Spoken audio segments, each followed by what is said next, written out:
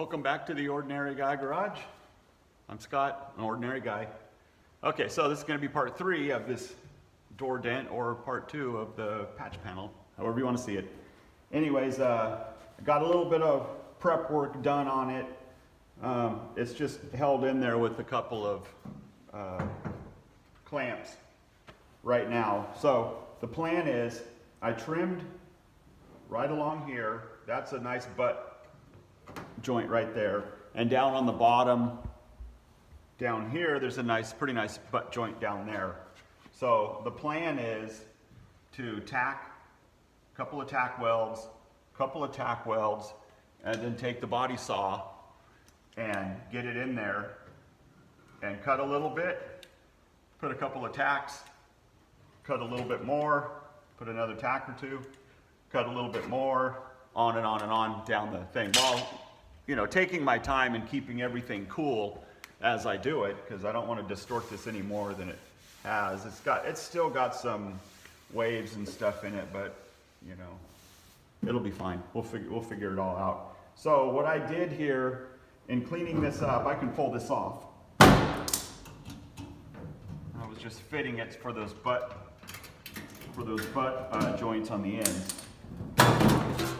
But I went ahead and cleaned up the inside, cleaned up the rust in there as best I could. It was just surface rust, and I got the rust covering paint, whatever, that they say you could spray it right on rust. And so I roughed it all up, got all the loose stuff out, and kind of went over it a little bit.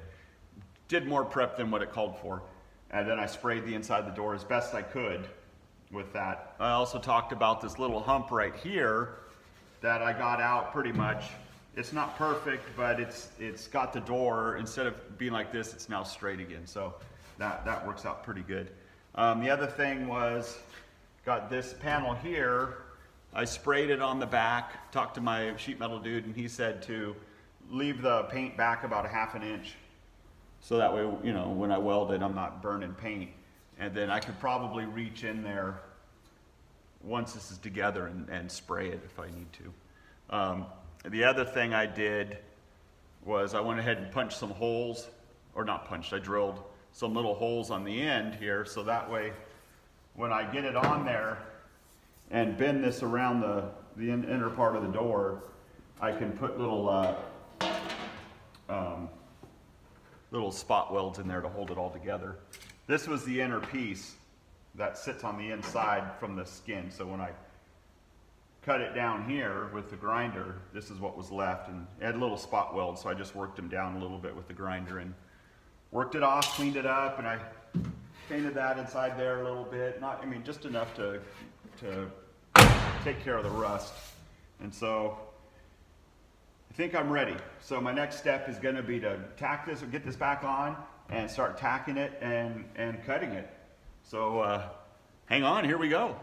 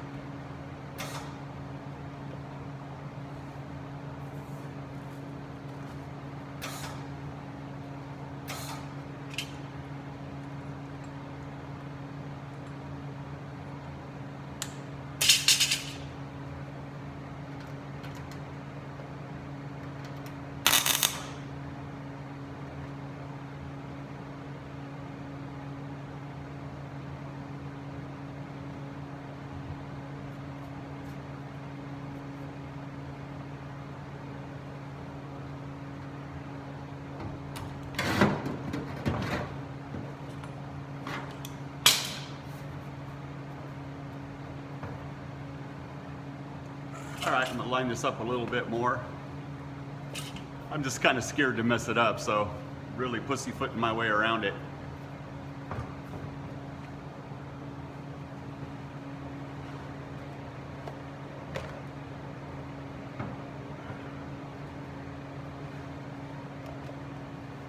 I think I can do a couple tacks down here too. I think I'm ready for it. See what happens.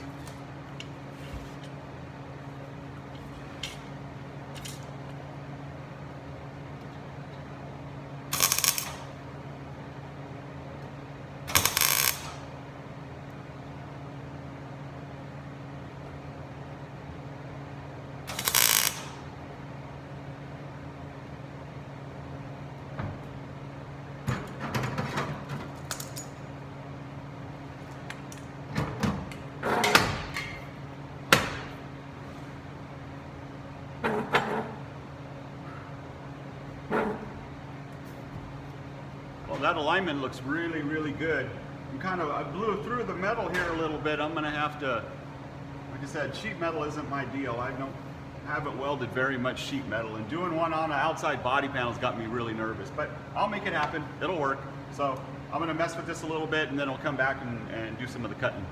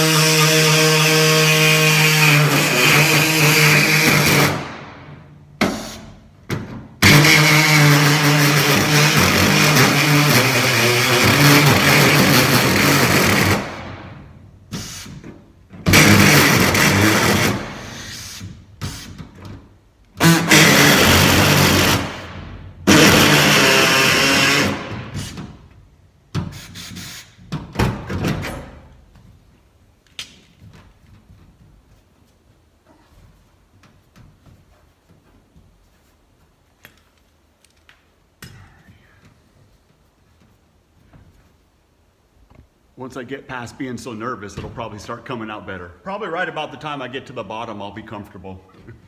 That's how it goes. All right, next step.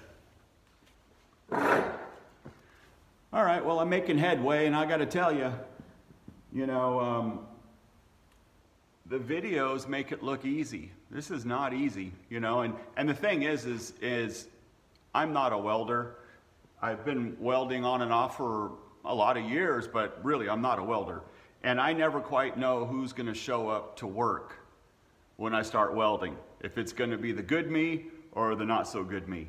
And the sheet metal's kind of tricky, so I got a little bit of both of me showing up right now. But anyways, I'm just putting it out there, and I'm just showing you as is. Like I said in many of my videos before, I am no expert. I'm just trying to knuckle my way through this and figure it out. So it pretty much has come out all right. What I did was I came in, I don't have my saw down here. Oh, here it is. I got it, a couple of tacks, and then I cut a little bit and tacked, cut a little bit more and tacked, cut a little bit more, and then I'm kind of going back and forth, but it keeps wanting to blow through in spots, so I'm having to take it really, really slow.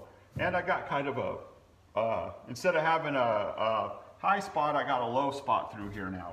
So I'm trying to go slow. It looks like I've been hammering at it, but really I'll do a few tacks, and then I let it cool down, and I come back and do a few tacks. And I think my problem right in here, this whole section right here, the metal's a little bit rusty. I mean, it's solid. It'll hold a magnet and everything, but it's a little bit, and I think that's why it's blowing through right there as bad as it is. So, and it's got a low, whatever. I'm just gonna keep at it and get it going. So like I said, I'm trying to figure this out as I go along. So bear with me, and there will be an end product. Hopefully it'll be good. So anyways, back at it. All right, so that's gonna be a wrap on this. Got my dog here. There he is. Say hi, Spike. Anyways, I worked my way through all of the crappy spot right in here and the crappy spot right in there. And basically what I did was I looked under in the welder. When you flip up the side, it tells you your heat range and your wire speed. And for the 18 gauge is what I was using. And I found that if I dropped it down a notch on the heat range, and bumped it up a little bit on the wire speed, it worked a lot better. And also once I got one spot weld, then I just overlapped on that one and just kind of, you know, laid them, not staggered them, but laid them on top of one another. So do a small section, do a small section, do a small section, and it came out pretty good. It's a little bit of a low spot in here, but I'll figure that out. I'm gonna ask my buddy about the one that cut the panel for me, what I can do, if I can get that out or not. But anyways, other than that, it came out pretty good. I would suggest, you know, I mean, if you're thinking about something like this, give it a shot, man. This is my first time doing it, you know, and it just takes patience, you know. A good friend of mine said body work is an act of patience, you know, and good thing I got a lot of it. So, but anyways, thanks a lot. Thanks for subscribing to the new subscribers. Make sure you tell your friends and comment, like, share, and do all of that. I really appreciate it. And everybody stay safe, and we'll see you next time.